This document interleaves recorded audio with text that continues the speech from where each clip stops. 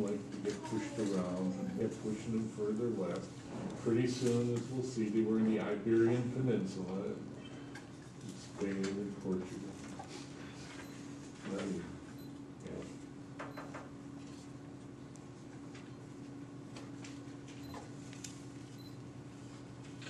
They're getting a better handle on this now, the migration stuff.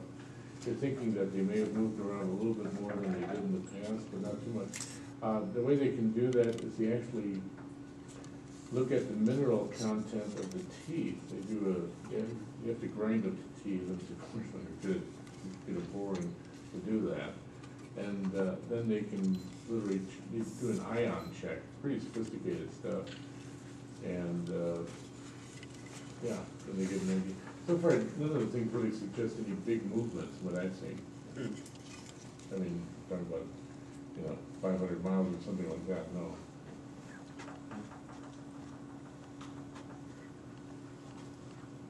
Yes, Mr. LaChapelle actually was born in the Eastern